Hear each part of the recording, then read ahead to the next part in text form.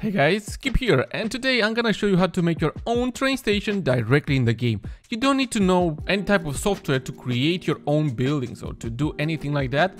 No. You can do them directly in the game, and it's easy. And for that you just need few important mods. First is the moving mod, because after you place down lots of things, you can move them very easily. Then I recommend to take the procedural object mod, and that is because this will allow you to modify buildings, modify props or assets, make them smaller, make them bigger or whatever. Then you need the railway replacer mod, because this one is the one that will give you the station tracks. This is very important. And then of course you'll need to find all type of props, assets and so on, exactly as you want to, like fences, platforms, benches or whatever you want to add on your train station. But for that of course it's up to you, and you have the free will, let's say. Just look on the entire workshop. But I do highly recommend you to use my collection of collections, because that one is very easy to use. You can just use the Ctrl F button to search for whatever type of assets you are looking for, and yeah, go from there. Let me show an example of train station made directly in the game. These two stations that you can see here, they are both functioning, and one is on the ground level with platforms and the train tracks at ground level, and the other one from the left side, it's elevated. So you can do whatever, but today I'm gonna show you how to make a very small and easy train station on the ground level. First, let me show you the usage of those train tracks that you subscribe to. You need to find the station tracks. It is very easy to find them because they have a small description on their icon when you go to look for, of course, train tracks. Then place down the train track that will, of course, function as a station track.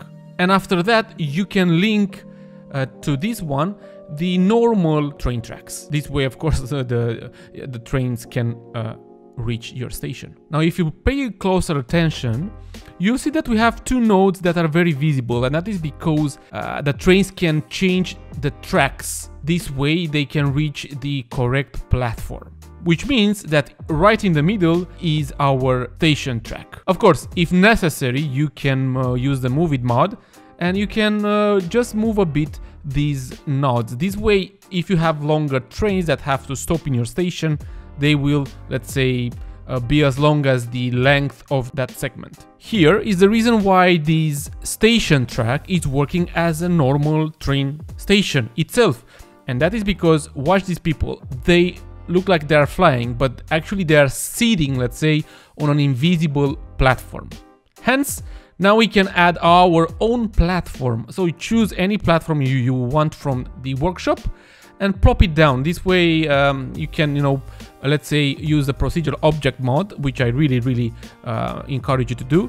And this way you can move that platform to be exactly at the correct height, so people will not, look like they are flying or whatever.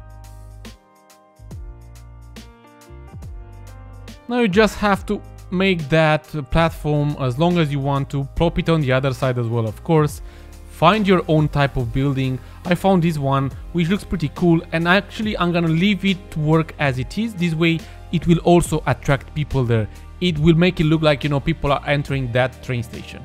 And then on one of the sides you can of course add a ramp, or you can add stairs or whatever, and then an invisible pathway has to be added. Of course you have to add a normal type of pathway to make, let's say, people look like they are taking that ramp or stairs, depending on what you chose.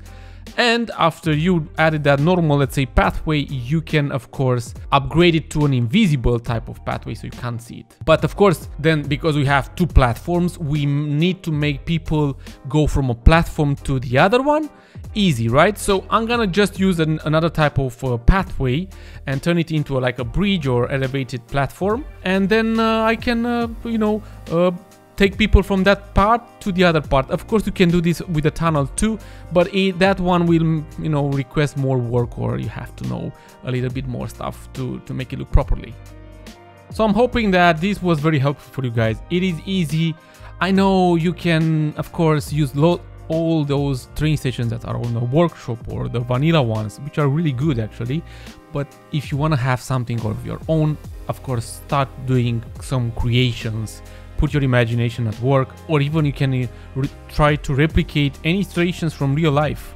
I'm gonna show you in the next cinematics some of my own train station that I made in my last City Skylines series. Yeah, check the description too, guys, and thank you for watching. Don't forget to leave a like, subscribe, and we see you in the next one.